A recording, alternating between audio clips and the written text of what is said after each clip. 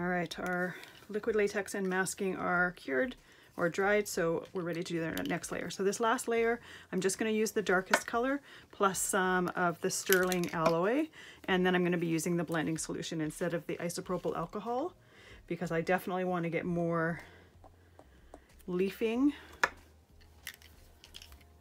than metallic.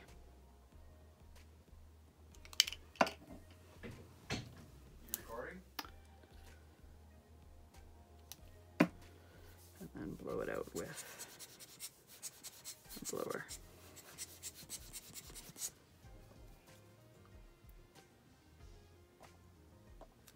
And once again, if you've got too much metallic, just add some of the alcohol and blow it out.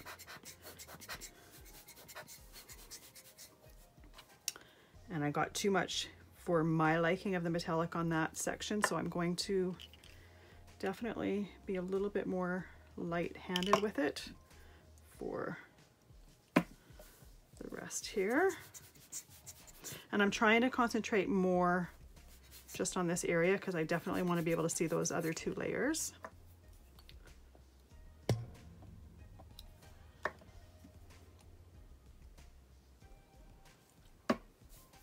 And really, it's early on in this layer. If I wanted to, I could just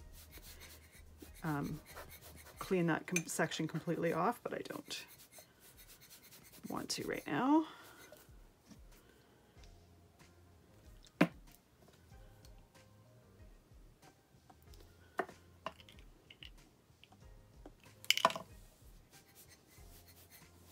one's a bit better. If it goes a little bit too close to the end, you just, like I was doing there, just blow it back a little bit.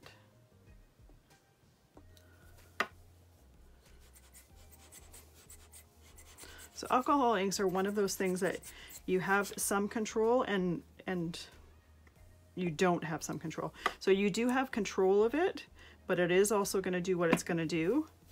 So part of playing with alcohol inks is just learning how to control it, learning how much to use, learning how to fix it when you don't like it, because that's too much metallic there. I don't like it, so I'm going to blow that back. And what really, if it was really too much, I could do this. I could take a paper towel and just pick it up.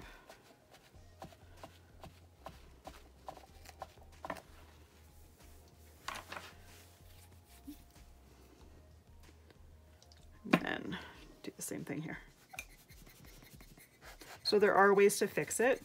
Part of it is learning the medium and playing with it and realizing how it reacts, what it's going to do, and then working within those parameters.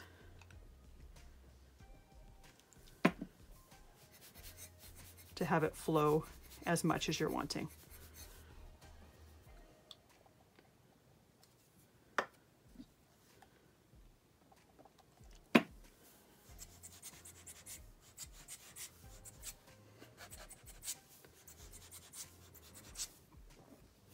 And I definitely want it to be darker towards this edge here.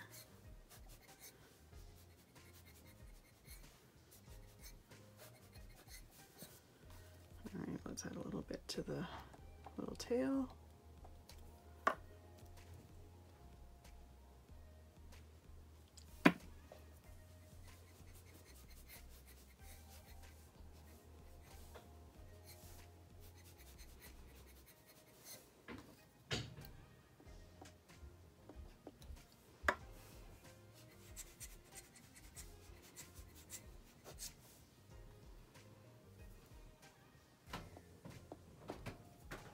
I want to add a little bit more here, but I also want to let that dry before doing that,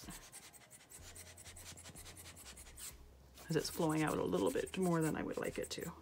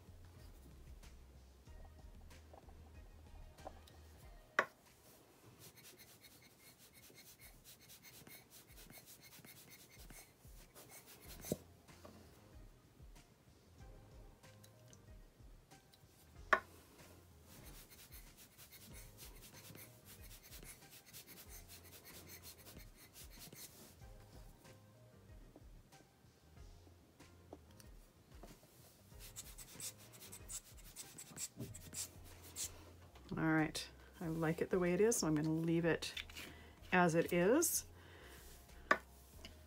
Once the alcohol ink is completely dried, I will remove the masking, and really it should take maybe 5-10 minutes or so. It usually is quite quick for the alcohol ink to start dissipating. So it's close to being dry, but not quite. I did add a couple drops closer to the edge because I wanted it a bit darker. But as the ink gets a little bit thicker, when you blow it out, you get little spines in there, which I kind of like. Just wanted to show you that a minute before waiting for it to finish drying. All right, it is dry. Let's take off the painter's tape and the masking fluid here.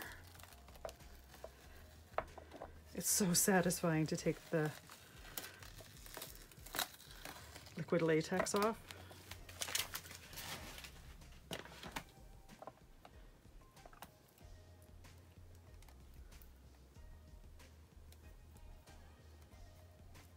And just be careful if you have a little bit of alcohol ink on your fingers. I had a bit there, so I will be cleaning that off with some rubbing alcohol and a Q-tip.